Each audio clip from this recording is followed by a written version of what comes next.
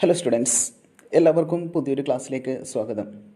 നമ്മൾ മുമ്പേ ക്ലാസ്സിൽ auditing and corporate governance BCom 6th സെമ്മിൻ്റെ auditing and corporate ഗവേണൻസിലെ പ്രധാനപ്പെട്ട ടോപ്പിക്കുകൾ കഴിഞ്ഞ ഒരു 3 സെക്ഷനായിട്ട് ഡിസ്കസ് ചെയ്തിരുന്നു.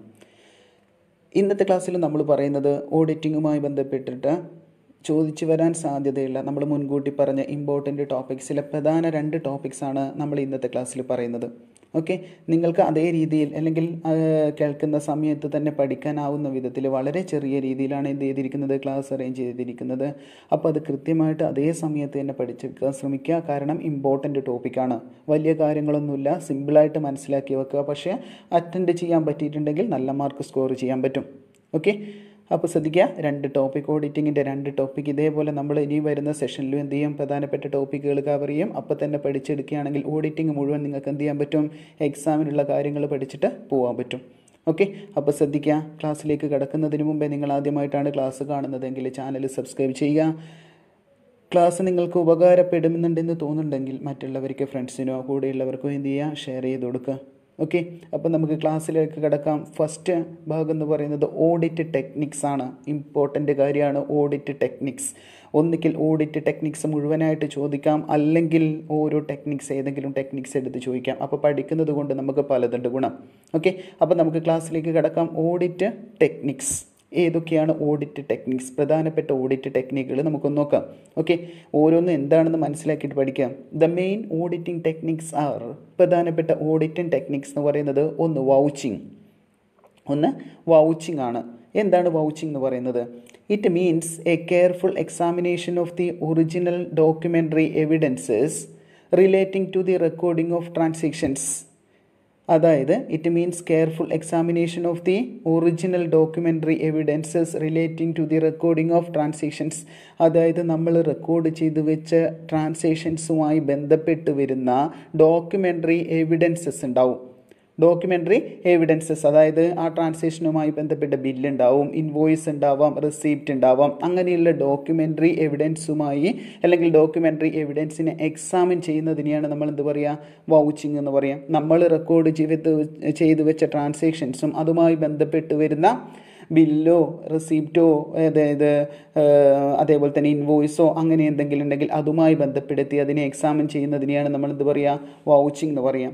It consist of invoice, receipt, statements, minutes, contract etcetera. അങ്ങനെ ട്രാൻസാക്ഷനുമായി ബന്ധപ്പെട്ട് വരുന്ന ഇൻവോയ്സ് ഉണ്ടെങ്കിൽ, റെസിപ്റ്റ് ഉണ്ടെങ്കിൽ, എന്തെങ്കിലും സ്റ്റേറ്റ്മെൻറ്റ് ഉണ്ടെങ്കിൽ, മിനുട്ട്സ് നമ്മളെ മീറ്റിങ്ങും കാര്യങ്ങളൊക്കെ ബന്ധപ്പെടുത്തി തീരുമാനങ്ങളും കാര്യങ്ങളൊക്കെ ഉണ്ടെങ്കിൽ, കോൺട്രാക്റ്റ് ഉണ്ടെങ്കിൽ അതൊക്കെ എന്ത് ചെയ്തു വെക്കും, അതൊക്കെ എക്സാമിൻ ചെയ്യുന്നതിനെയാണ് നമ്മൾ എന്ത് പറയുക, വൗച്ചിങ് എന്ന് പറയാം.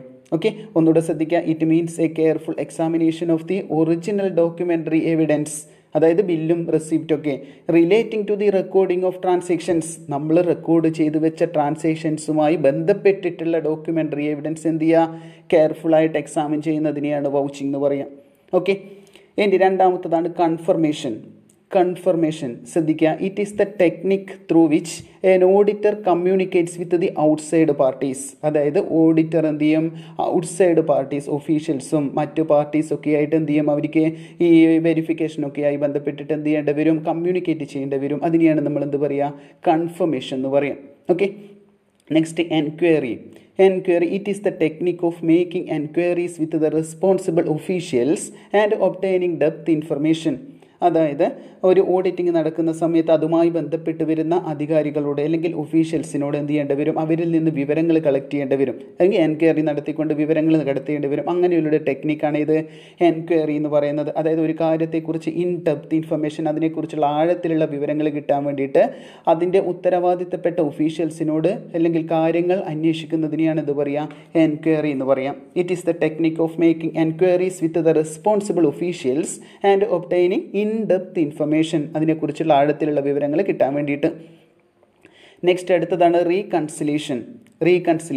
It is A method of find out the causes of differences between two figures, അതായത് സമയത്ത് അല്ലെങ്കിൽ വെരിഫിക്കേഷൻ ചെയ്യുന്ന സമയത്ത് ഏതെങ്കിലും രണ്ട് ഫിഗറുകൾ തമ്മിലുള്ള വ്യത്യാസം മനസ്സിലാക്കാൻ വേണ്ടിയിട്ട് ഉപയോഗിക്കുന്ന ഒരു മെത്തേഡാണ് ഇത് റീകൺസിലേഷൻ എന്ന് പറയുന്നത്. അങ്ങനെയുള്ള വ്യത്യാസം ഡിഫറൻസ് ഇല്ലാതാക്കാൻ വേണ്ടി എന്ത് വരക്കും? റീകൺസിലേഷൻ സ്റ്റേറ്റ്മെൻറ്റ് വരക്കും. Okay, it is A method of find out the causes of ഡിഫറൻസിനുള്ള കാരണം മനസ്സിലാക്കുക. ബിറ്റ്വീൻ ടു ഫിഗേഴ്സ്, രണ്ട് ഫിഗറുകൾ തമ്മിലുള്ള ഡിഫറൻസിനുള്ള കാരണം മനസ്സിലാക്കാൻ വേണ്ടി ഉപയോഗിക്കുന്ന ഒരു മെത്തേഡാണ് ഇത് റീകൺസിലേഷൻ. അങ്ങനെയുള്ള വ്യത്യാസം ഇല്ലാതാക്കാൻ വേണ്ടി വരക്കുന്ന സ്റ്റേറ്റ്മെൻറ്റാണ് റീകൺസിലേഷൻ സ്റ്റേറ്റ്മെൻറ്റ് എന്ന് പറയും. Okay, next physical examination. ശ്രദ്ധിക്കുക. It is the technique of verifying the actual existence of N item by the auditor. അതായത് ഫിസിക്കൽ എക്സാമിനേഷൻ എന്ന് പറയുന്ന ഒരു സ്ഥാപനത്തിൽ എന്തെങ്കിലും ഒരു ഐറ്റം ഇപ്പോഴും നിലവിലുണ്ടെന്ന് വെരിഫൈ ചെയ്യാം. ബിൽഡിംഗ് ആയിക്കോട്ടെ, ഫർണിച്ചർ, മെഷീനറി, അങ്ങനെ എന്തെങ്കിലും നിലവിലുണ്ട്, അതിൻ്റെ എക്സിസ്റ്റൻസ് ഉണ്ട്, അല്ലെങ്കിൽ അത് റെക്കോർഡിൽ പറഞ്ഞിരിക്കുന്നത് പോലെ അത് നിലവിലുണ്ട് എന്ത് ചെയ്യുക? എക്സാമിൻ ചെയ്യുന്നതിനെയാണ് ഫിസിക്കൽ എക്സാമിനേഷൻ എന്ന് പറയാം. Okay, it is the technique of verifying the actual existence, അതിൻ്റെ നിലനിൽപ്പ് അല്ലെങ്കിൽ അത് ഉണ്ടെന്ന് എന്ത് ചെയ്യുക? ഉറപ്പ് വരുത്തുക. Actual existence of N item by the auditor. Okay, next അടുത്തത് ടെസ്റ്റ് ചെക്കിംഗ്.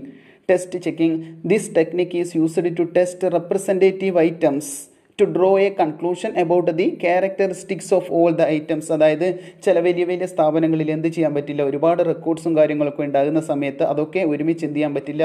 ടെസ്റ്റ് ചെയ്യാൻ അല്ലെങ്കിൽ ഓഡിറ്റ് ചെയ്യാൻ പറ്റണമെന്നില്ല. അങ്ങനെയുള്ള സന്ദർഭങ്ങളിൽ എന്ത് ചെയ്യും? അതിൽ നിന്നൊരു റെപ്രസെൻറ്റേറ്റീവ് സാമ്പിൾ, അതിനെ പ്രതിനിധീകരിച്ചിട്ട് കുറച്ച് കാര്യങ്ങൾ മാത്രം എടുത്തിട്ട് എന്ത് ചെയ്യും? ടെസ്റ്റ് ചെയ്തിട്ട് അതിനെ മുഴുവനുള്ള കാര്യങ്ങളെക്കുറിച്ച് എന്ത് ചെയ്യും? ഒരു നിഗമനത്തിലെത്തും അല്ലെങ്കിൽ കൺക്ലൂഷനിലെത്തുന്നതിനെയാണ് എന്ത് പറയുക? ടെസ്റ്റ് ചെക്കിംഗ് എന്ന് പറയാം. ഓക്കെ, നെക്സ്റ്റ് അടുത്തതാണ് വെരിഫിക്കേഷൻ ഓഫ് ദി പോസ്റ്റിംഗ്. ശ്രദ്ധിക്കുക. The auditor should verify the correctness of the posting in the respective ledger accounts. അതായത് നമ്മൾ റെക്കോർഡ് ചെയ്ത് വെച്ച കാര്യങ്ങൾ ലെഡ്ജറിലേക്ക് മാറ്റുന്നതിനെയാണ് നമ്മൾ പോസ്റ്റിംഗ് എന്ന് പറയുക. അങ്ങനെയുള്ള ലെഡ്ജറിലേക്ക് മാറ്റിയ കാര്യങ്ങൾ വെരിഫൈ ചെയ്യുന്നതിനെയാണ് എന്ത് പറയുക? വെരിഫിക്കേഷൻ ഓഫ് പോസ്റ്റിംഗ് എന്ന് പറയുക. കാരണം പോസ്റ്റിംഗ് എന്ന് പറയുന്നത് എന്താണ്? നമ്മൾ ജേർണലിൽ അല്ലെങ്കിൽ റെക്കോർഡ് ചെയ്ത് വെച്ച കാര്യങ്ങൾ ലെഡ്ജറിലേക്ക് മാറ്റുക എന്നതിനെയാണ് പോസ്റ്റിംഗ് എന്ന് പറയുക. അത് വെരിഫൈ ചെയ്യാം. അതായത് the auditor should verify the correctness of the posting in the respective ledger accounts. Okay, next observation എന്ന് പറയുന്നത് it is the technique by which N auditor observes or witnesses an act performed by others. അതായത് സ്ഥാപനത്തിൽ മറ്റുള്ളവർ ചെയ്യുന്ന performance എന്ത് ചെയ്യുക? Auditor നിരീക്ഷിക്കുക അല്ലെങ്കിൽ അതിന് വിറ്റ്നസ് ആവുക. ഓക്കെ, അതിനെയാണ് ഒബ്സർവേഷൻ എന്ന് പറയുക. അവർ ചെയ്യുന്ന കാര്യങ്ങൾ നോക്കിക്കണ്ടുകൊണ്ട് എന്ത് ചെയ്യുക? അതിനെ വിലയിരുത്തുക. ഓക്കെ, അതിനെയാണ് ഒബ്സർവേഷൻ എന്ന് പറയുക. നെക്സ്റ്റ് അടുത്ത scrutiny or scanning. It is a technique used by the auditor to verify the books of accounts very quickly. Overall books of accounts വളരെ പെട്ടെന്ന് വെരിഫൈ ചെയ്യാൻ വേണ്ടിയിട്ട് ഉപയോഗിക്കുന്ന ഒരു ടെക്നിക്കാണ് ഇത് സ്ക്രൂട്ടിനി ഓർ സ്കാനിങ് എന്ന് പറയുന്നത്. നെക്സ്റ്റ് അടുത്തത് footing. It is the technique of adding the columns of different accounting figures to test the accuracy of the total. അതായത് വ്യത്യസ്ത അക്കൗണ്ടിങ് ഫിഗേഴ്സിൻ്റെ ടോട്ടൽ കൂട്ടി നോക്കുക. It is the technique of adding the columns of different accounting ഫിഗേഴ്സിൻ്റെ വ്യത്യസ്ത കോളങ്ങൾ അല്ലെങ്കിൽ വ്യത്യസ്ത accounting ഫിഗേഴ്സിൻ്റെ എന്ത് ചെയ്യുക? കോളങ്ങൾ കൂട്ടി നോക്കുക. എന്തിനു വേണ്ടിയിട്ട്? To test the accuracy of the total. അവർ ചെയ്തിരിക്കുന്ന ടോട്ടൽ കറക്റ്റ് ആണോ അല്ലെങ്കിൽ ഓരോ കോളത്തിൻ്റെയും ടോട്ടൽ കറക്റ്റ് ആണോ എന്നറിയാൻ വേണ്ടിയിട്ട് എന്ത് ചെയ്യുക? അക്കൗണ്ടിങ് ഫിഗേഴ്സിൻ്റെ കോളങ്ങൾ കൂട്ടി നോക്കുന്നതിനെയാണ് ഇത് പറയുക? ഫൂട്ടിംഗ് എന്ന് പറയുക. ഓക്കെ, അപ്പോൾ ഇത്രയാണ് ഇതിൽ വരിക.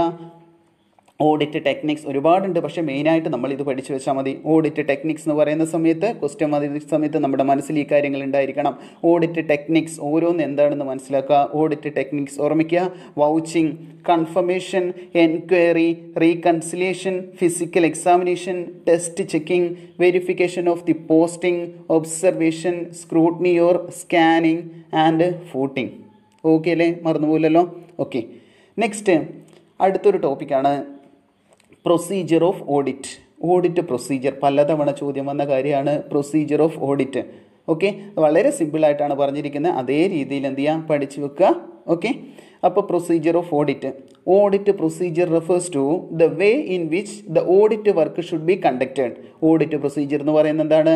Refers to the way in which the audit work should be conduct. Audit work എങ്ങനെയാണോ കണ്ടക്ട് ചെയ്യുന്നത് അതിനെയാണ് നമ്മൾ ഓഡിറ്റ് പ്രൊസീജിയർ എന്ന് പറയാം. ഓക്കെ, ഏത് രീതിയിലാണോ ഏത് വഴിയിലാണോ ഓഡിറ്റ് കണ്ടക്ട് ചെയ്യുന്നത് അതിനെയാണ് ഓഡിറ്റ് പ്രൊസീജിയർ കൊണ്ട് ഉദ്ദേശിക്കുന്നത്. അതിൽ വരുന്നത് ഏതൊക്കെയാണെന്ന് നമുക്ക് നോക്കാം. ഒന്ന് റൂട്ടീൻ ചെക്കിംഗ് എന്ന് പറയുന്നത് it is the checking of subsidiary books and ledger accounts by an auditor.